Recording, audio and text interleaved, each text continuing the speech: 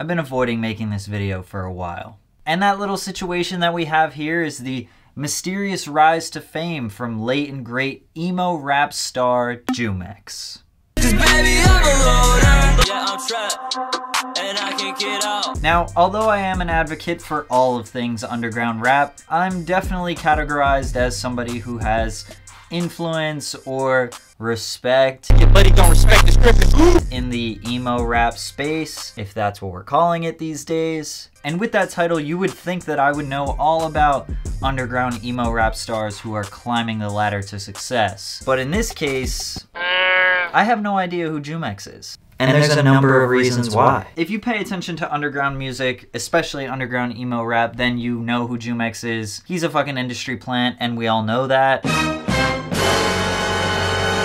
I'm not even gonna go into detail about how he's an industry plant. It's super obvious. The kid has like 150,000 followers on Instagram with only one song out, and his first post ever got 7,000 likes. He came out of nowhere. He doesn't follow anybody in the underground scene. There's plenty of videos that are online where you can learn about what an industry plant is and why this person's an industry plant. It's just, it's there, he is. My opinions on industry plants are kind of contradictory to what you may think. I actually don't really care about industry plants. I think that if you're an absolute nobody, you have very little experience making music and you have absolutely no following, but you can somehow convince a major label to sign you, give you a bunch of money, and potentially blow you up, then you should probably go for that. And if you think that you wouldn't take an offer like that, then you're absolutely capping. However, with that being said, I'm gonna have a lot less respect for you. And not necessarily less respect for you, but less respect for your brand and your music. Put some respect on it. You see, another big problem with industry plants, and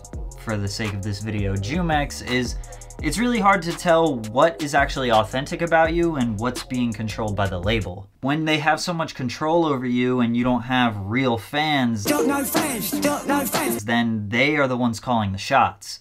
They're the ones gonna tell you what to make, what to exaggerate on, which direction to go. So which part of this is real artistry? And with the emo rap stuff, it can get really, really corny and really cookie cutter very quickly. And that's exactly what I'm seeing with Jumex. He's doing all of the stereotypical things that an emo rapper would do. Dyeing his hair, getting the super generic and expected face tats, wearing the goth chokers and chains that have just been totally normalized, and just everything about his style is so generically emo. Like, they might even control the way you dress, and I feel like this could be a possibility. Hey, Jumex, how you feeling today, buddy? I'm having a pretty good day. I'm pretty happy. No, that's not it. What? Jumex? Come on now. How are you feeling? Oh, yeah. You're sad. Okay, that's a little bit better. Now give me something. How you feeling? Yeah, I'm sad. Give me a little line. Give me a little tagline. I'm a sad boy. That's much better, buddy. Good job. Alright, now, all we need is to get this kid a face tat. And then, you know, we'll spice it up with some chains and some chokers and whatnot. You're doing great, buddy. Break my bones. I mean, I really did try to find out things about Jumex because I wanted him to, you know, have a fair shot. But there's nothing but vague information on his Instagram.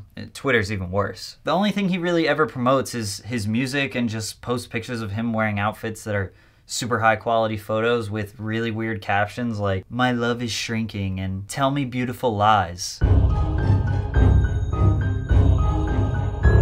I mean, what's next? All I see is demons? All I see is demons, everybody run. How can you relate to somebody that has literally no information about their life or what they've been through? How can you get behind that?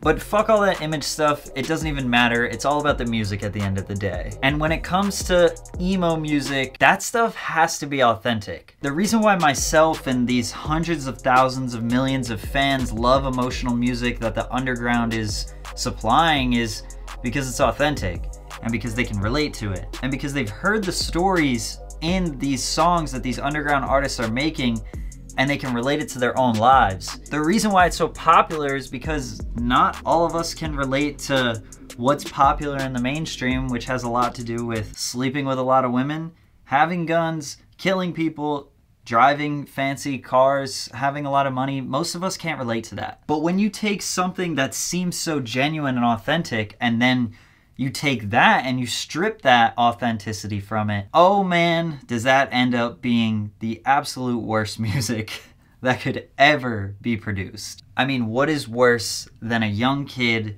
rapping about his problems and his emotions that he's not even really experiencing?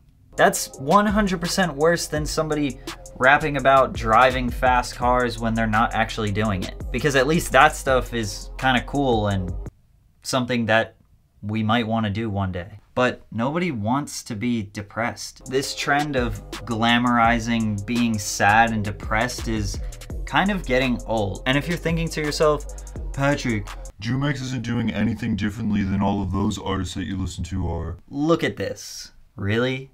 Sad as fuck? I mean, that t-shirt is absolutely the cringiest and dumbest thing I've ever seen in my life. I really hope that they're not selling those.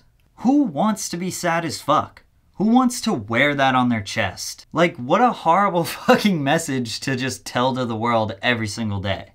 There's nothing sexy about being depressed. Every artist that I know that's in this underground scene that's making music about being sad or being lonely or whatever it is that they're going through, it's because they're actually going through it. It's because they're experiencing real life emotions and that is coming out in their artistry. And they don't want to be fucking sad, so they're not gonna wear a t-shirt that's glamorizing it, so they walk around all day and people are like, yo, that kid's fucking sad.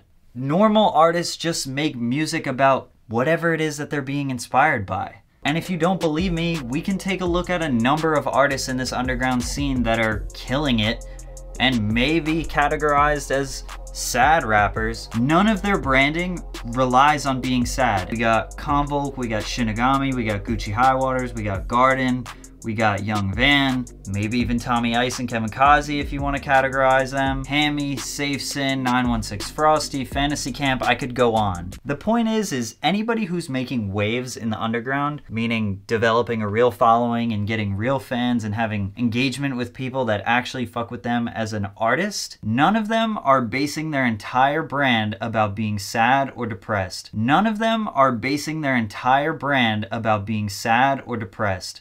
Why?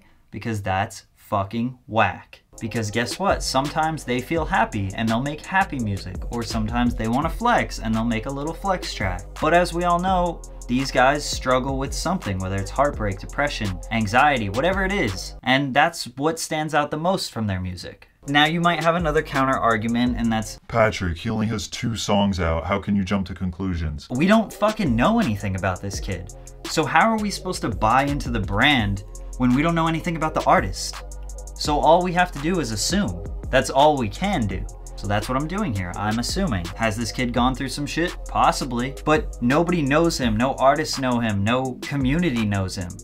He's just kind of like a mysterious figure that popped up out of nowhere. So what am I supposed to think? The couple songs that he does have out kind of blew up. I mean, it's not like he's doing better than other artists just because he has a big Instagram page, but there's dudes in this underground scene that have been working hard, hundreds of thousands of views, millions of views on songs that they've made in their bedrooms and spent hours and hours of their life on social media trying to network with other people, building a community, building a real following, who make way better music than the 2 songs that are out, and they get no recognition. But again, that's just the way of the industry. That's how it goes. They got money, money talks. But I do want to say, if you are a fan of Jumex and you're watching this video, if you made it this far, and you don't absolutely hate me by now and have commented, you don't know what you're talking about, there's a giant community based around this whole type of music, and I must say, do a little bit of research, whether that's looking on my channel or just kind of browsing through social media. See what else is out there, because there's a lot of guys who have been putting in work for years, really, years, making the music that Jumex and this industry is stealing from them. I don't really have any gripes with Jumex because I don't think he really realizes what he got into. So I don't want you guys to be commenting like, fuck Jumex, or he's just this, or blah blah blah, because maybe he's not that bad of a guy. I don't know him, you don't know him, nobody really knows him. I'm just kind of mad at the industry for kind of taking the best parts of every individual artist from the underground that we love, mashing them all up into one guy and just kind of pushing it. seems kind of silly to me, seems kind of just whack in general. All I'm saying is do your homework. If you like the music, if you like the sound that he's going for, take a look at this underground scene that we are currently creating. You'll probably find something that you really love. Jumex, I wish you the best. Guess this is just part of the struggle of being in the underground.